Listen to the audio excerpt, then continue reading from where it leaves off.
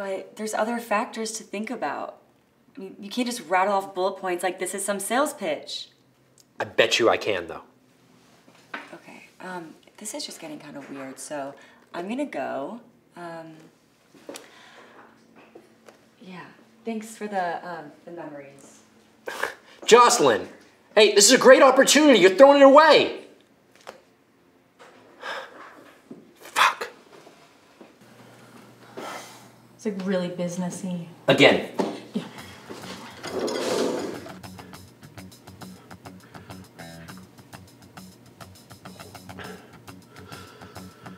That's just, it's not what I'm looking for. Look, I know you're scared I'm gonna hurt you. You don't want to open yourself up to the possibility of love because of how painful it can be. But, baby, you don't gotta worry about that when you're with me. I'm gonna treat you right.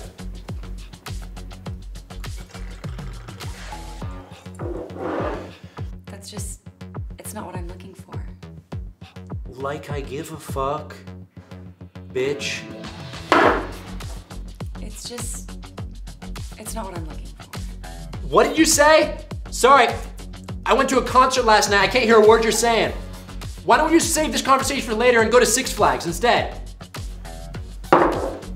So you know my dad has a place out on the water if you want to go on the rocks and go to one side. No,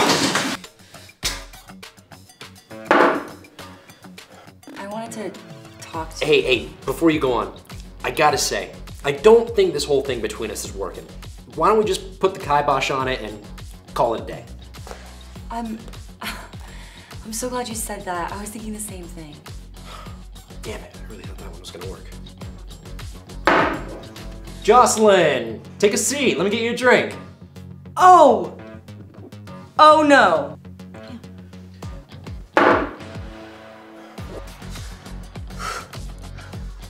Please, please, don't leave me. Please, please. So you see, as we get older, men's sexual marketplace value goes up while women's goes down. So purely from a mathematical perspective, you should reconsider the value equation of going out with me.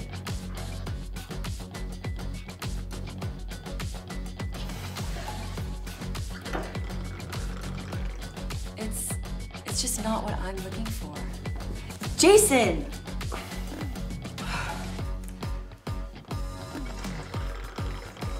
Listen, this whole getting serious business is so overrated.